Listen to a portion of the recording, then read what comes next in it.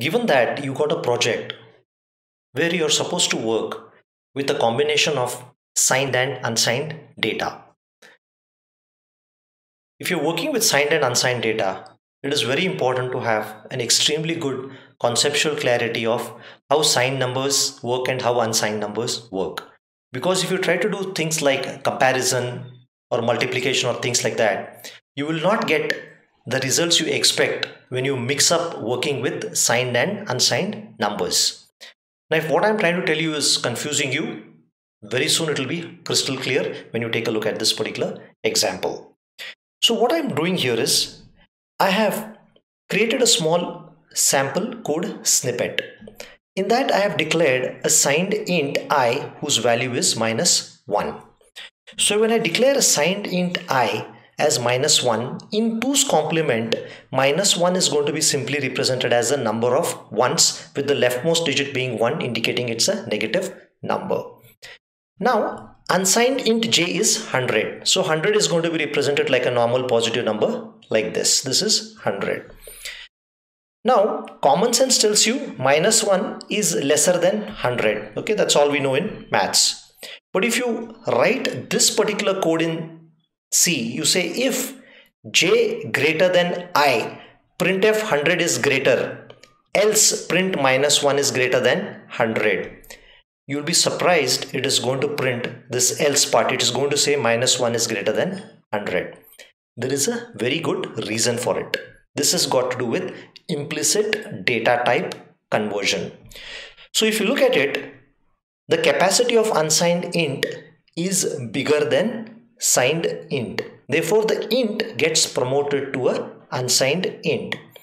Since an int gets promoted to an unsigned int, what happens now is 100 no problem, but -1 internally is stored as a series of ones. Assume it's just a 16-bit number.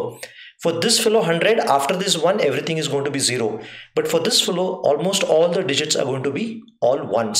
Now when this is -1 is converted into a positive number, because in signed there is nothing called unsigned, there is nothing called signed, this will turn out to be a very huge unsigned number.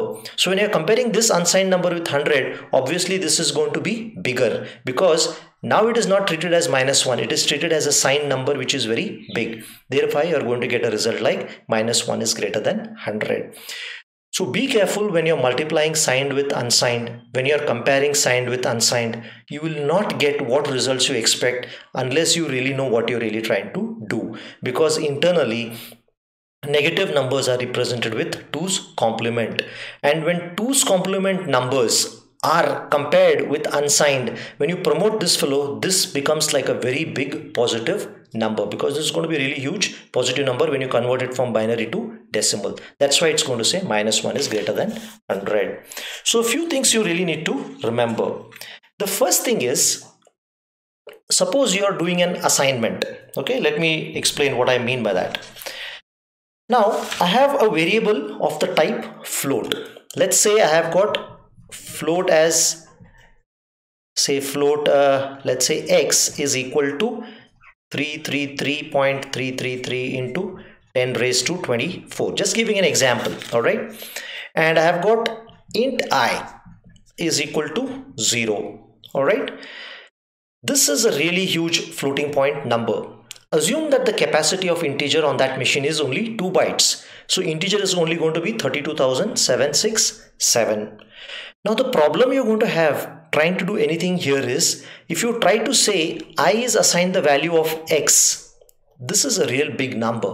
Okay, it goes beyond the capacity of the integer. So there will be a loss of data, and that lost data only will be assigned to I. So what it's trying to say is, truncation will occur during assignment if a float variable or a higher data type is assigned to a int.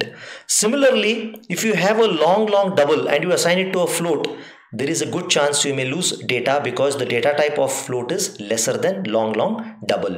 So the moral of the story is, lower type can be converted to upper type if upper type on the LHS of the assignment. Suppose I was 32,767. I could easily say x is assigned the value, I could easily say, yeah, x is assigned the value of I. This is not a problem, because x as a floating point number has more capacity than I, which is an integer which has a lower capacity. So the moral of the story is lower data type is converted to the upper data type if the upper data type is on the left hand side of the assignment. Here the upper data type X is on the left hand side of the assignment. I, which is of the narrower data type, is on the right hand side of the assignment. That's why it gets promoted to the upper data type. So the moral of the story here is certain points you got to remember. It makes more sense to convert integers to float, since integer value can be held in floating point numbers but not the other way around. Float may not always fit in an int. Now another problem if you try to assign a float to int is you may lose the fractional part of the number, or the number may exceed the capacity of the integer. This session just gave you an idea about how to be careful when you're working with signed unsigned numbers, how you're trying to mix and work with data types, what caution you need to exercise, otherwise there will be an overflow and you will get incorrect results which sometimes can be really hard to debug.